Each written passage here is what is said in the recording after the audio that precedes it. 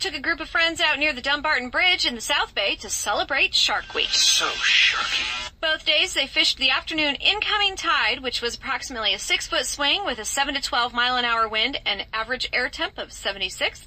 They anchored in 56 feet of water using 8-ounce weights with the 3-foot 100-pound leader and a single barbless owner circle hook size 9.